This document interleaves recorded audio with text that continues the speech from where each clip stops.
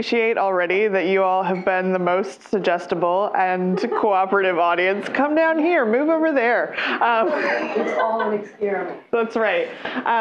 My name is Ann Becker-Schutte. I'm a psychologist from Kansas City, and I am the moderator for today's panel. And I am actually going to let my fantastic co-participants introduce themselves.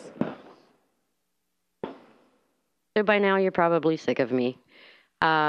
I'm Sarah Kacharsky, otherwise known as Afternoon Napper. This is my last gig of the conference, e-patient advisory board member, etc. My name's Scott Strange. I'm also from Kansas City. Royals, excitement, baseball in September. Who'd have thunk it? So I'm here. I'm a type 1 diabetic. Been that way since 1970. Also suffer from clinical depression, and one does definitely affect the other. Good morning. I'm Lisa Bernstein. I'm also an e-patient advisory board member here at Medicine X, 3-time cancer survivor, and had my share of experience with therapy, therapists, PTSD, depression, and whatnot related to illness. So today's panel is going to be a bit different than some of the others that you've seen. As some of you heard me say earlier, I am a psychologist, and so I'm pretty biased towards the conversation.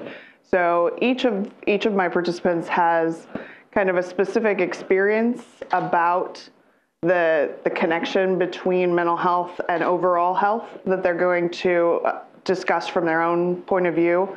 But what we really would love to hear are some questions and perspectives from you as well, because our point with this panel was that every person up here has had some experience of having physical health and mental health clearly intersect. And right now in our healthcare systems, those two things are treated as though they are absolutely divorced from one another, which ultimately I think hurts everyone in the system. It means that patients don't get the care they need. It means that physicians and other healthcare-focused folks are feeling stuck and dead-ended. It means that psychologists and mental health providers live in little isolated land separate from everyone else, and I don't think anyone benefits from that. So Lisa, I know you had talked about the fact that you've had more than one physical diagnosis, and that for you, one of the things you recognized is that emotionally coping with those things seem to have some crossover.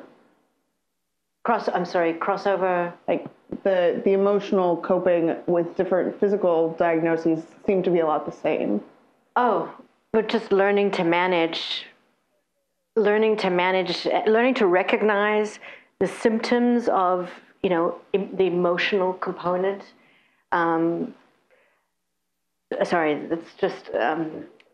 It's very similar to learning how to manage physical symptoms. However, it's not like they're visible.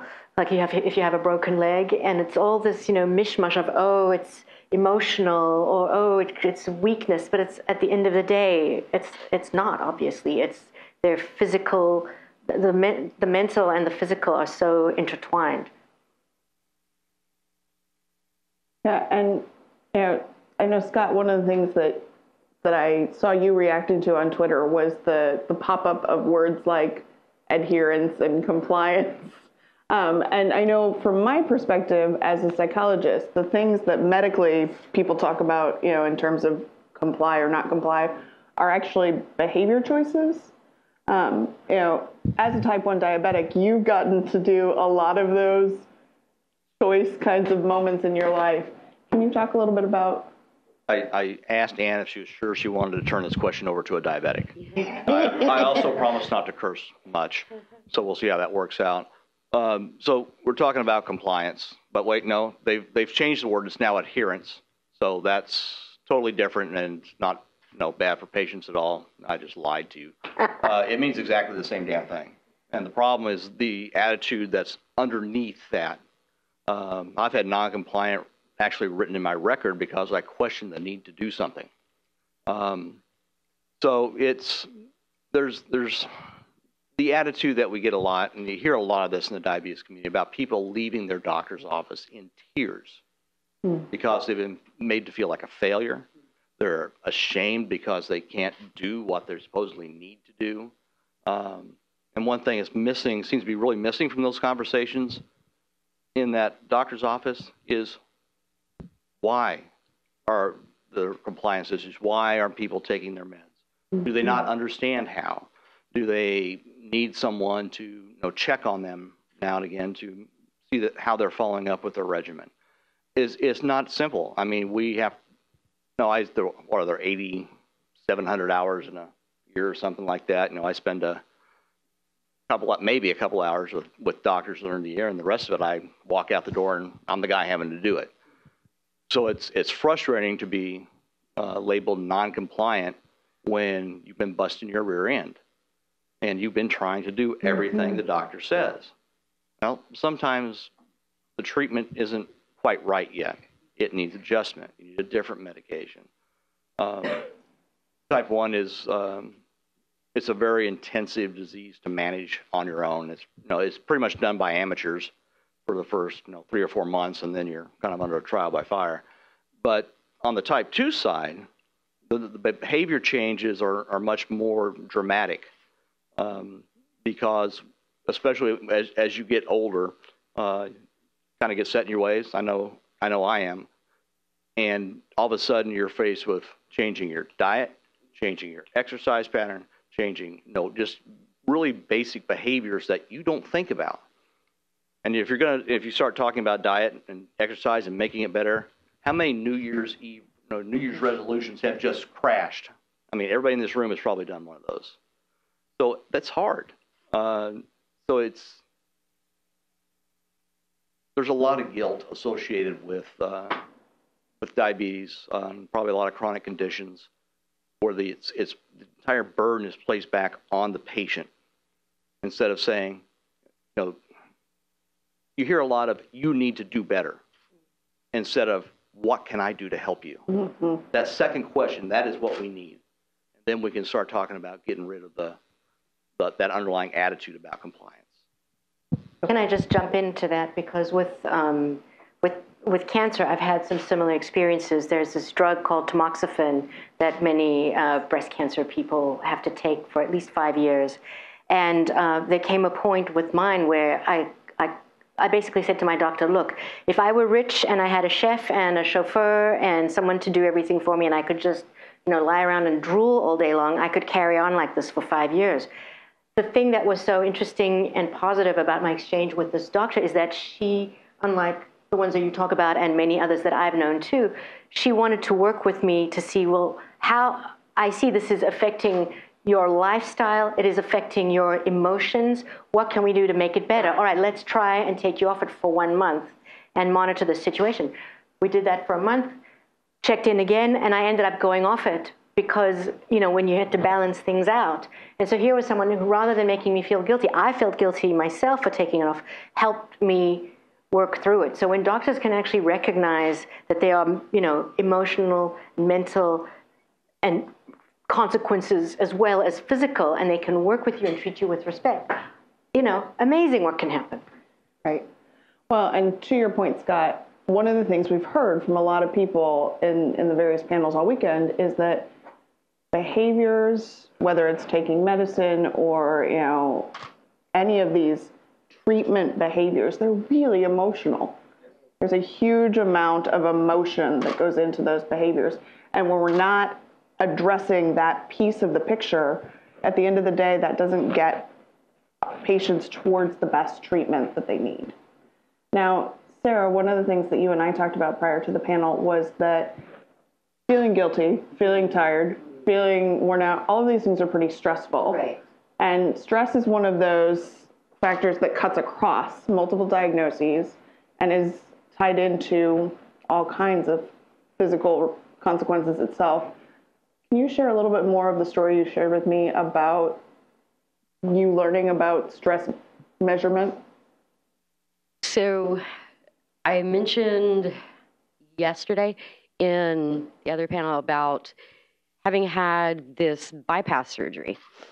And finding this therapist who specialized in cardiac rehab, which was the closest to it because mine was abdominal versus cardiac. But so one of the early visits that I had with her, we started talking about the events that had happened in the past year. And it was like, I'd had this surgery and then I got married and the guy moved in and we got a dog and then we bought a house and like all these things happened and I hadn't really, I don't know, contemplated it that much. And I wasn't the only one having trouble. My now new husband was also like, and the therapist says, well, duh, it's like 100 points or something is considered to be a stressful year. And this was like 500. I was like, oh, okay. And no idea that such things had a rating or that there was this sort of cumulative effect, which for me, I've learned to a certain degree to say, well, okay, so this thing happened and it's done and we move on. But other people are not necessarily as good, and I'm not even sure if it's entirely a good behavior, but good at saying, okay, this thing happened and now it's done and now we're on this thing. And for sure, my husband is not. He is very much cumulative effect kind. And so we try to be more cognizant of these things now. And I try to slow down and not go get a new puppy every time I want one, which would be like, every day. And so I try to slow. Dog lady? No, more like cats. But the puppy was a point of contention. There may or may not have been a Craigslist ad titled "Save My Marriage, Take My Dog." Yeah. So he tries to ground me. I try to push him. And somewhere along the way, maybe we don't have another 500-point year. Maybe. Yeah. One more thing that Sarah's making me think of regarding stress, and also what so many of us with life-threatening diagnoses and chronic illnesses experience, and this was talked about quite a bit in your panel yesterday, is think about how much fear we experience. Think about how much loss and grieving we experience. I mean, and I don't know if this is common for others, but for me, I didn't even understand. I mean, I lost my father to suicide when I was 4.5 years old. I lost my grandfather. I mean, I lost so many people in my life as a child before even, dealing with my own, stuff. But I still didn't understand what the word grief meant. Perhaps because, I came from a family that was stiff upper lip and all of that. But, grieving, like Hugo said yesterday, you have to grieve the loss of that healthy you. You have to make all of these sacrifices and accept that, oh, wait, this is my new life. Some people call it the new normal and whatever. And if you think about it, how can that not have impact on your emotions, on your psyche? How can that not add up? And there has to be a way, and I think we're doing it here more and more, talking about it and destigmatizing it. It's a cultural thing to try and be all macho about things, but that's not realistic. We're human beings. We have hearts and we have souls, and we have feelings and we have nerve endings. And they're not separate. Exactly. These are not things that are separate. Feelings happen in an electrobiochemical way inside of your body. And so to act as though mental health concerns are completely some other thing over there isn't paying attention to what's actually going on. For me and the diabetes community, the type 1 especially, insulin is one of the most dangerous drugs on the planet. And I'm going to do a little example here, would you please? My insulin pump. I've just disconnected it, and I'll set it out here for a while. But if I've got about 6 or 8 hours before I go into a coma. By this time tomorrow, I'm dead. So you have children growing up with this knowledge That breeds a lifetime of stress, anxiety. You get used to it, sort of, but sometimes it bubbles over. And it's a major, honestly, it's a major thing that we try not to think of because we would go insane if we did. Well, crazier maybe. And it's also, in diabetes, it's a waiting game. You're always waiting for that complication to set in. And the marvelous thing is, if you do everything, you do it right, nothing will happen. So you've been here working on this for years and years, and your doctor, keeps telling you, well, you need to stay on this so you don't have complications. Eventually you stop listening because those complications never show up. And then you kind of start slacking. And then, the complications do show up. And sometimes they don't. It's not predictable, really. But anytime something does happen, you've been busting your rear end, you've been doing everything you're supposed to do, your numbers have always been good, you still get complications. And it's not fair, but that's how it works, and then you are a failure. It's just lost words there. Oh, I like that you bring that up, because that's interesting for me to contemplate, that there is the burden of having something to do that will, if done right, save you. And I could really see how at a certain point you could just be like, just fine. And not do it, that you get tired. Mm-hmm. Yeah. And right. So I guess I sort of want your opinion. Free therapy here. So I'm in a little bit of a weird place right now, because with my FMD, there's nothing to be done. Like, there's no treatment, there's no cure, there's very little research. And so the only things to be done, really, are emergency surgery, vascular interventions when something presents. Yet, I go every year, sometimes more often, and I have this ultrasound scan, and we never find anything, and we never prevent anything. And I've just kind of decided it's a giant waste of time, and that I'm not going to do it anymore. Yeah, that's, we kind of, in the diabetes community, we call that burnout. Because, it's intensive treatment that you go through. And yes, you get tired of doing it. There's a lot of work right now at the moment, though. There's a lot of work going on. Do-it-yourself pancreas, the CGM in the cloud. The guys at Tide Pool are doing some really great work. But right now, for most of us, our devices don't talk to each other. I have a continuous glucose monitor here that gives me blood sugar reading every 5 minutes. What I would really like to do is take the information off that, which gives me my insulin dose, how much insulin I'm taking a minute, how many carbs I've eaten, and compare that to the readings on this. And if I want to do that, it's a relatively simple Excel spreadsheet. But if I want to do that, I have to do it myself.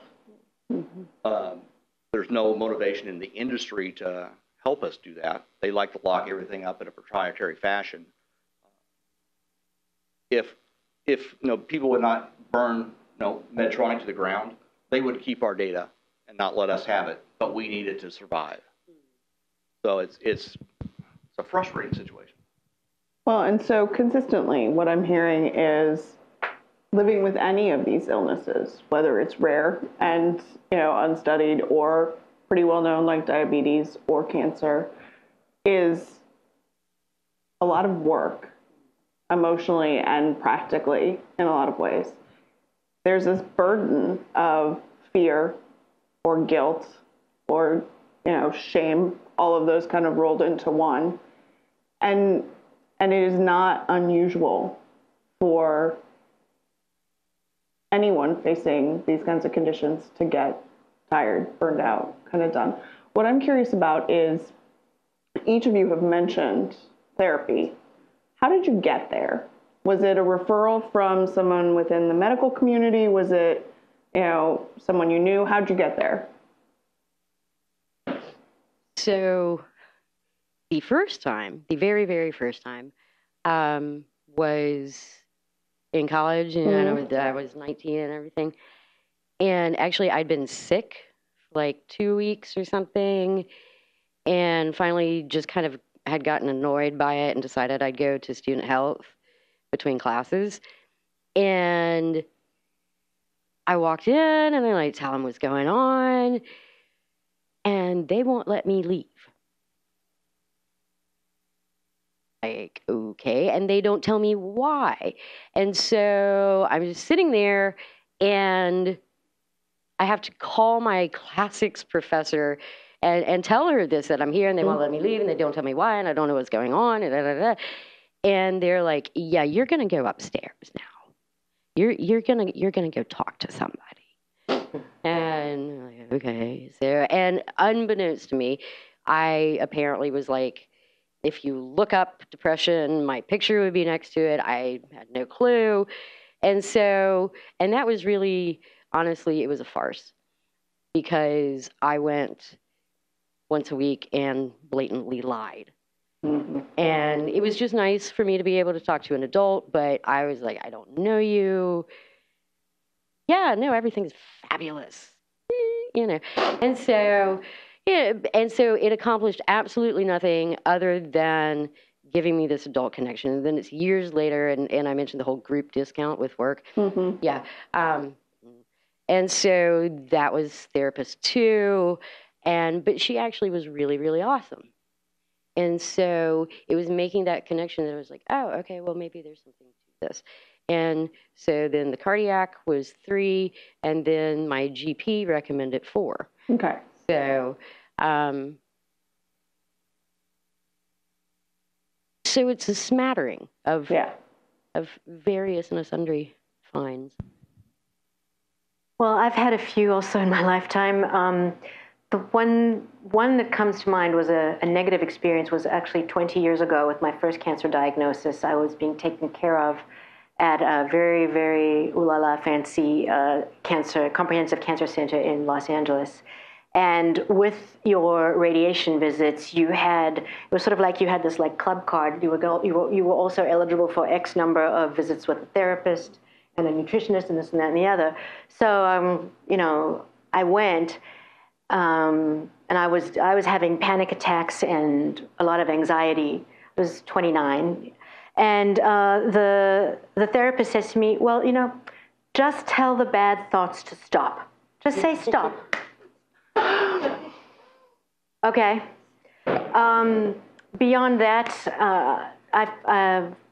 I found other therapists through sort of my own means. And then with my second diagnosis, I was fortunate to be at a very different center for radiation oncology, which is more of a community hospital, where they actually had, go figure, I had never heard of this, a therapist who specialized in cancer patients. That's all that he did. And so I started working with him. And for me also, I know you mentioned yesterday, Sarah, going to see a man. That was very kind of counterintuitive for me, but it actually, it was more about the quality of the relationship and the care and this person's understanding of what he called, just to go to both of your points about like living with this fear for the rest of your life of the other shoe dropping. He called it the shadow of cancer, which is, once you've had an early stage cancer and you've done all of the treatment that you're supposed to do, there's actually no way of knowing unless you have a PET scan every 5 minutes if it's coming back. And the only way you'll ever know if it's coming back is if it does come back. So how do you live with that, and how do you manage to cope with that fear? And that was one of the things he taught me, instead of just saying stop to those bad thoughts. I'm cringing at that. I am. I know that we started a little bit late because upstairs started a little bit late, so we may run a minute or two over depending on what you all need. I also know that we're getting close to the end of our time, and I was definitely hoping to make sure there was room for questions if you all have them. in order to do that and be respectful of the recording, we're going to have to make sure we get one of the portable mics to you. So if you have questions, let us know and we'll come to you.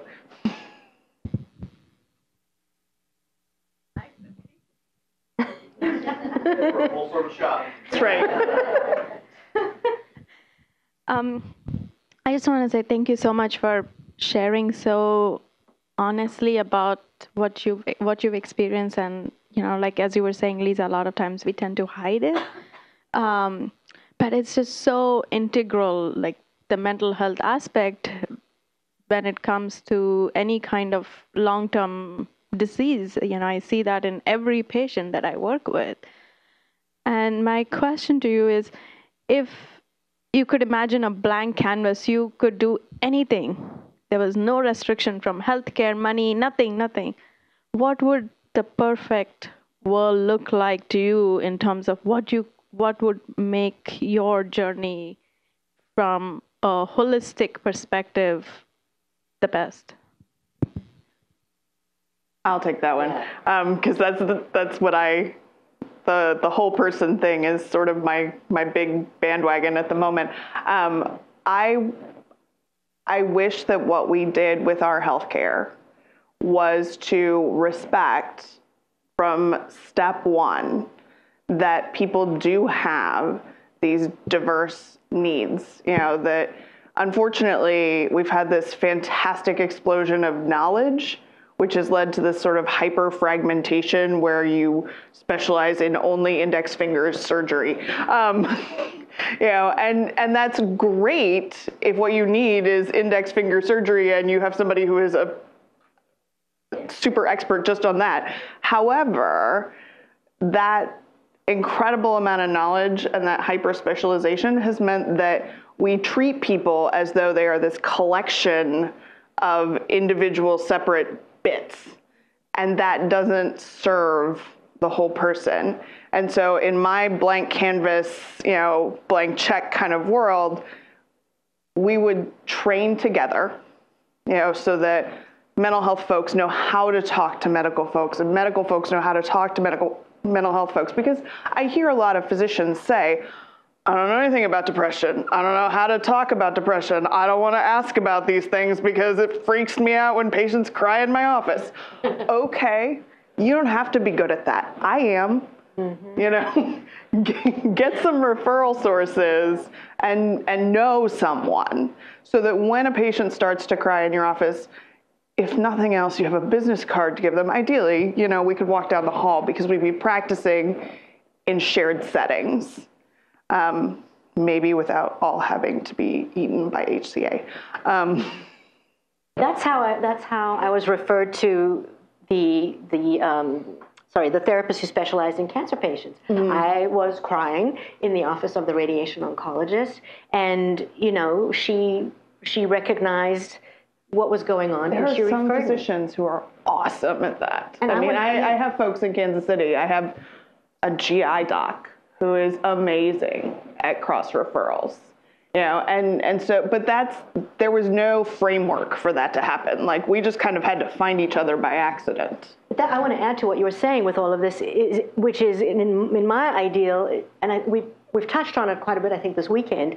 What about teaching medical students right from the get-go, not only doing cross-training with you guys, but also to understand their own humanity, their own emotions, and to learn how to live with them, because of course a great defense mechanism is to be, okay, I'm just going to deal with the patient and wall off any feelings, but how does that end up eating you up at night, or turning you bitter, or whatever it is over the years? We got to it a tiny bit yesterday that there's not a lot of permission for medical professionals to have their own feelings about doing some very difficult things. Yeah.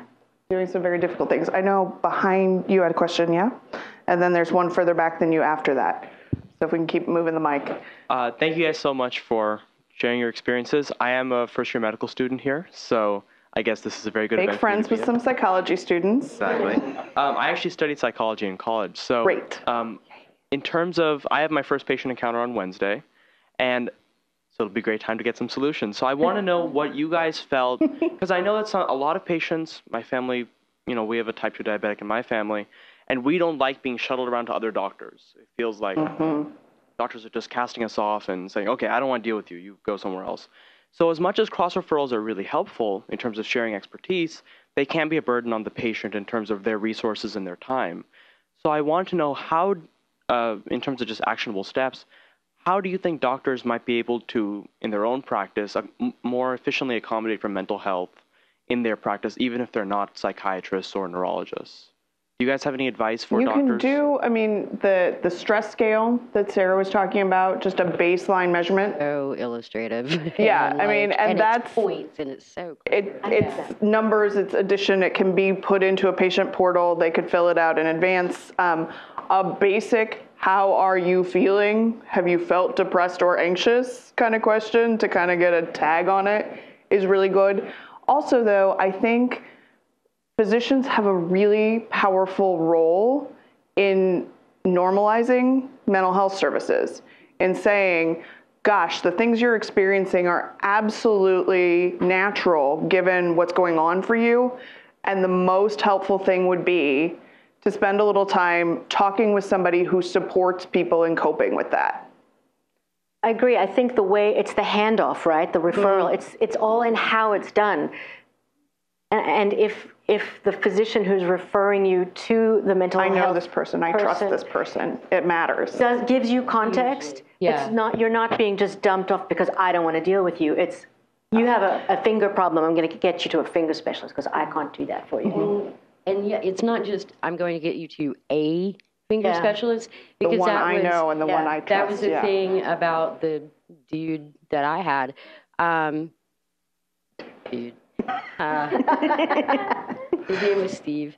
That would be awesome, man. Bowling is therapy. I do. So, but my GP specifically said, like, I know him. He is good people. I think you would like him. And so, I mean, if you can have even for 3 that you can make referrals to. So that patients have choices. So that, and I mean, because there may be men who want to see a female counselor. There may be females who want to see. And so having that, and then just everybody's style is different, and it really is a relationship because, I mean, yes, I have had 4, but there have been a few others that it's like, no. No. Yeah. Totally. And there's one person two back from you. And okay. Awesome. Tegan. No pause. I was like a chorus. Yeah. I just wanted to, can you hear me?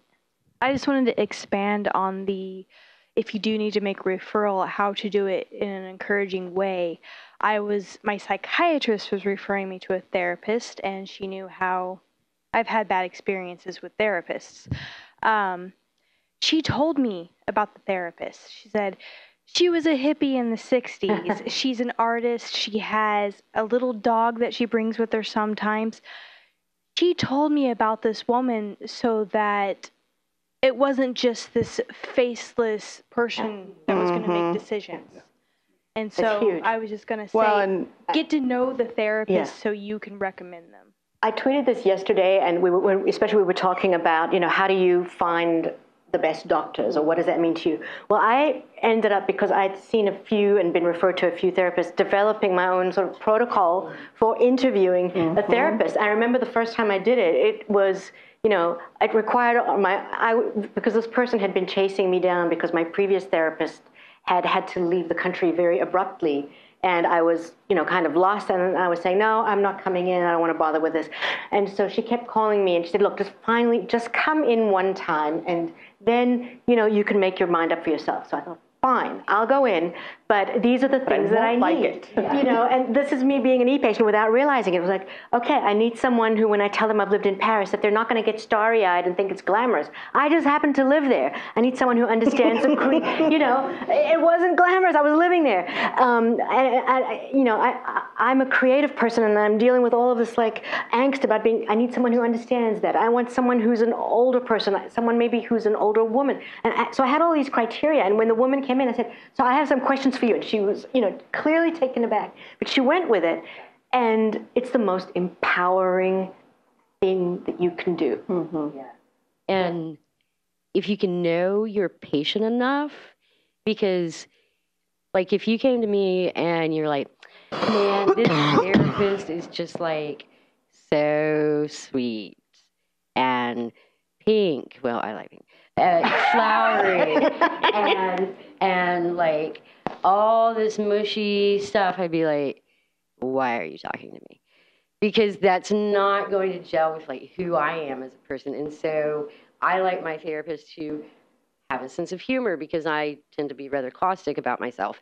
And if they can't laugh with me and they're just sitting there like a sad sack, you know, or they're going to be excessively emotive, we're not going to get anywhere. And so, yeah, it's dating.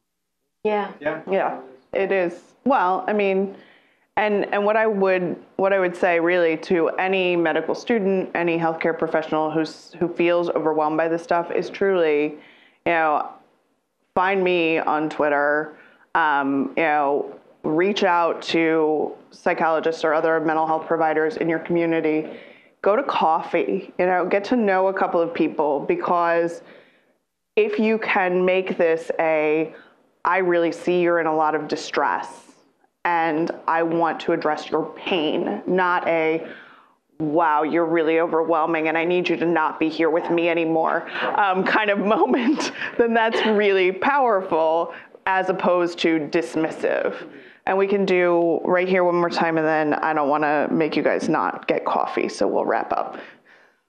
Thank you. I think coming back to the ground and logistics. So in terms of referrals and reimbursement, do we only MDs referral counts? How does that work? Oh, like, no. I'm trying to figure out how that works because I work as a nurse at the cancer center. So Anyone, I mean, at least in my situation, anyone can refer to me. how do we make sure that the patient knows who's covering the cost and they're aware of it? You know, if they call me, I give them a series of questions to check that. You know, For most people, it's insurance coverage. Mine has been out of pocket because it's a long story, but the plan we have that my company uses has such dismal reimbursement terms that most providers have dropped them. You go to their page, find a provider, find someone.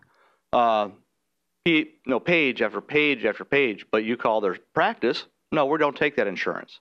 And what the insurance company is doing is saying, oh, this facility, this hospital takes our insurance. Oh, this doctor has rights at this hospital, so he takes our insurance.